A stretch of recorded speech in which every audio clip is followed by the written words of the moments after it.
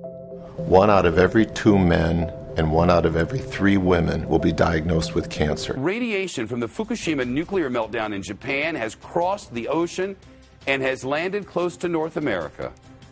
The gift from Japan that keeps on giving. In the rural and fertile Yakima Valley in Washington state, a horrible medical mystery has unfolded. An alarming number of babies born with birth defects. Sarah Barron, a nurse in the region, was the first to report cases of anencephaly, babies born with much of their brain and skull missing. Japan's Fukushima nuclear plant has now reached the waters off North America's west coast. That's the word from the scientists. Two giant questions. That meeting is going on right now. The superintendent fielding questions from hundreds of parents who have jammed into the auditorium here.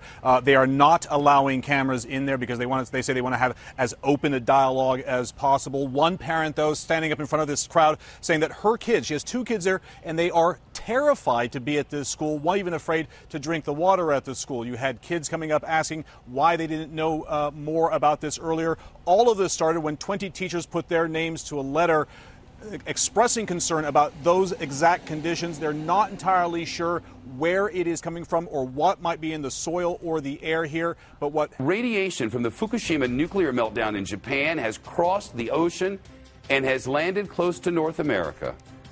The gift from Japan that keeps on giving. Radiation from Japan's Fukushima nuclear plant has now reached the waters off North America's west coast. That's the word from the scientists.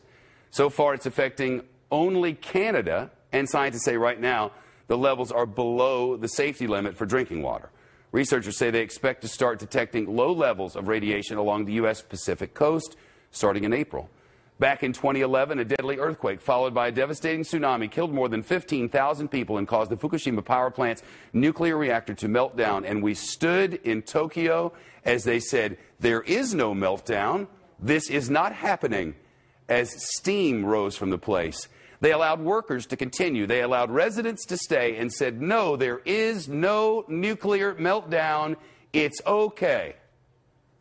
It's now reached the shores of North America. What an fantastical, incredible lie that we knew at the time we were getting and simply could not prove